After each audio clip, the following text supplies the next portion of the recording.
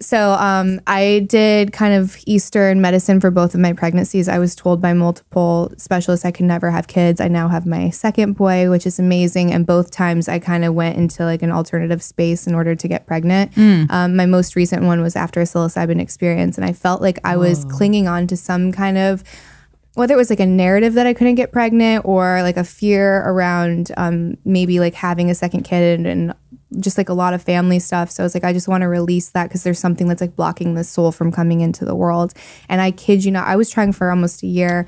Can I ask you what was the Western medicine reason that you couldn't have children? So I have Graves' disease and I have PCOS and endometriosis. So all of that, they're like, it's just not going to happen. What's Graves' disease? I don't know what that hyperthyroid. And it's an autoimmune version of a thyroid condition. Okay. Yeah. So it's just like overactive. So all of those things are like not the best cocktail to create a baby. So everyone was like, it's just not going to happen. My hormones were like non-existent. I had no progesterone. My T was super low.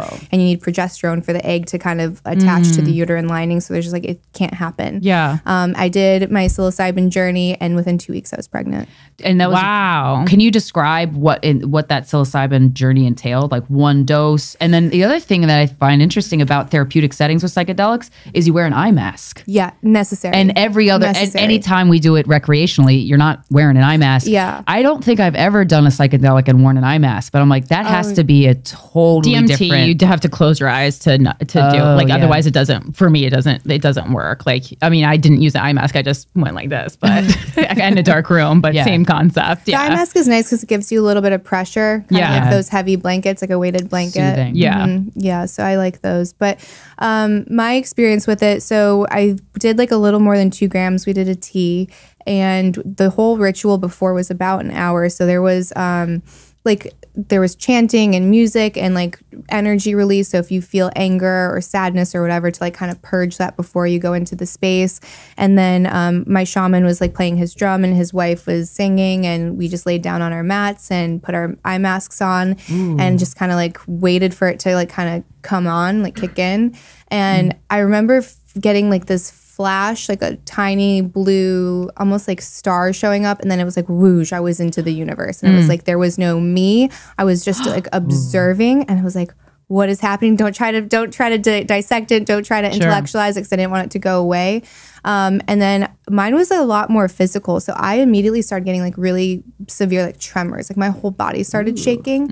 And then I immediately was like, okay, well, animals in the wild do this. This is how we're pent up energy. Right. We're releasing our, like resetting our nervous system essentially and like getting rid of old trauma. So I just let that go on for however long it was. And then I remember like seeing so at the time I only had my one son, and I saw him come in, and I was like, what are you doing? Like, you need to go back to your body. Like this, I'm working on stuff. So I like sent him away. Oh, interesting. That's so cool. Yeah. And then like, the rest of it was just this overwhelming feeling of like peace and joy. And that was kind of why I wanted to go in. So I was like, this was an incredible experience for me. And then after the fact, when it started to wear off, like my whole body was like popping and cracking. And he's like, these are all releases. Like that's all that is. So it's like, even though you didn't have this crazy visual experiences, which is what you wanted going in, like you got what you were supposed to get. And I think that's important too, is we go in and we're like, oh, I want the same experience that my friend had. And it's like, well, that was their experience. That's not for you. So that's not what's best for you. Right. Like you never have a bad trip. Like you have the trip you're supposed to have. Yeah. Wow. And then, did you have a question? Mike? Oh, sorry. Oh.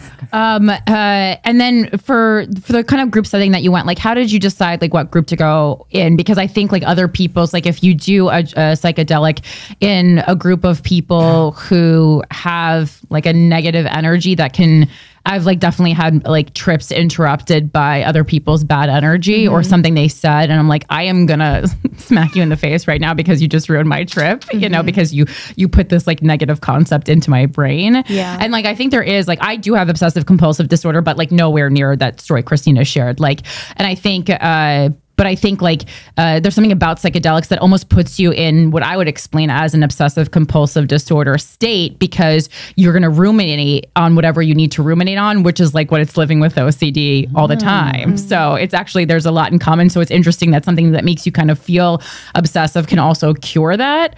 But yeah, like, so how did you like kind of vet like the shaman, vet the setting? Because like there's a lot of stories about shamans touching people, Yeah. you know, like to me, like as a woman, like I just would never go alone, at least with a male shaman. Like it's just not happening for me. No, that makes sense too. And you want to make sure that you feel safe going into it. I think setting that foundation is imperative.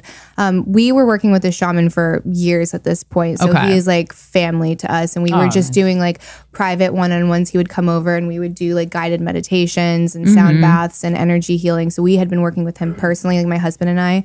And then he had started like sharing that he was doing these retreats. My husband had done like, I think like 3 with him at this point. And they were like men's groups. So like I didn't go to any of those. That's nice that they have men's retreats of that nature. Yeah. Oh, it's so important. Yeah. And I think like doing something similar in like the women's space would be so healing, right? Yeah. It's like there's kind of this vulnerability that each of us can have if we're in a container that is like just shared experience of being a man or just shared experience of being a woman, that maybe you wouldn't feel like you didn't want to like take up time or whatever the reason was. Like it just it gives permission for that. Yeah. So like I think vetting is important from like knowing someone that has gone through that or like that program or that retreat center. So not like Googling something or finding a best-selling author and just being like, oh, they must be good. Like don't necessarily let that be your bar of entry. So try to find someone that you know that has personal experience with that shaman.